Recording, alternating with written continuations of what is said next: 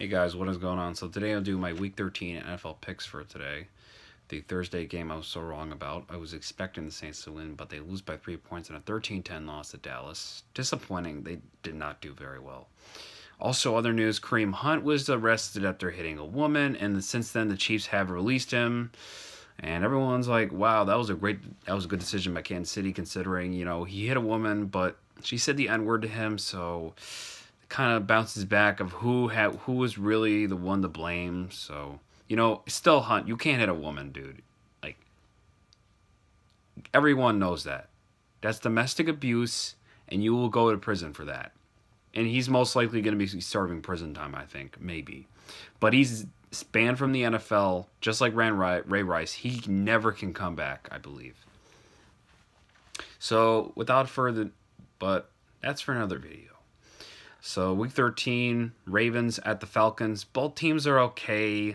Ravens 6-5, Baltimore 4-7. I think Baltimore is going to win this on the road with Atlanta. I think they're out of the playoffs with this loss. They will be eliminated. And then the Broncos at the Bengals.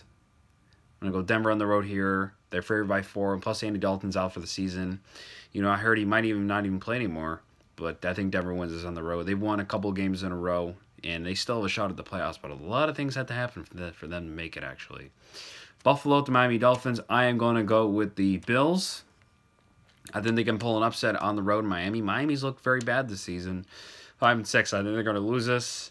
I think Buffalo can show them who they are, and the defense can shut down the Dolphins.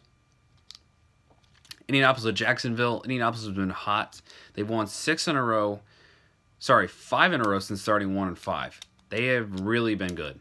And they're going to win 6 in a row by beating the Jaguars on the road, who completely look horrible and going to fall to 3-9.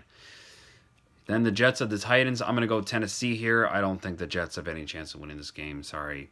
Even with Josh McCown starting for the 3rd game in a row, I just don't think it's going to happen. Then it's Arizona, Green Bay. I'm going to pick the Packers on here.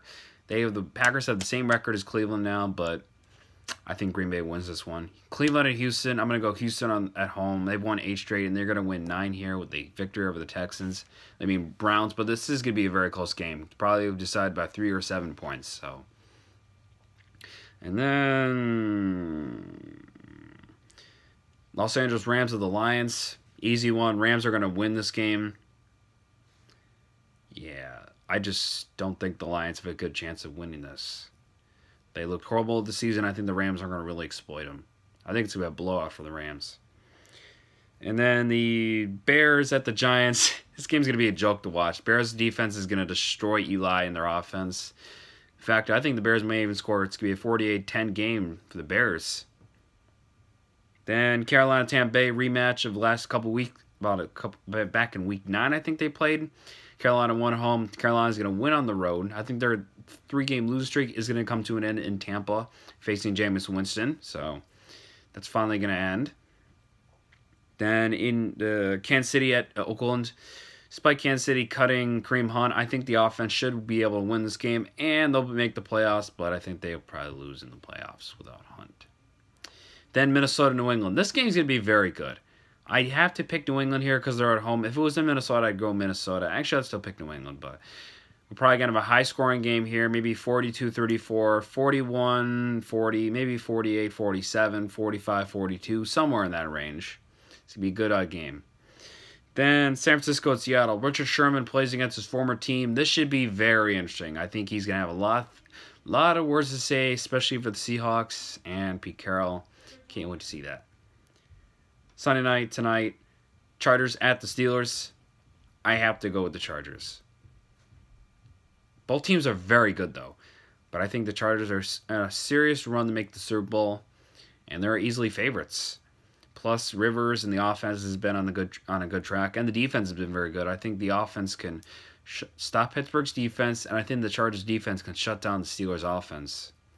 But I think we also could have a high-scoring game and a shootout. Monday night, then the Redskins at the Eagles. Eagles, this is a much-win need for them. If they don't win this, their chances of winning the division and going to the playoffs is going to be gone, pretty much. Unless everyone else in the division is horrible. We know the Giants are eliminated, so they're not even in the conversation. There's no chance for them. Redskins are still alive, and the Cowboys are still alive with a victory over the Saints. But I'm going to pick the Eagles to win here. I think Washington loses their 6th game. I think the Eagles rebound, and they get back on track. Hopefully they can make the playoffs. Let's get to move from a Week 13 NFL picks and preview. See ya.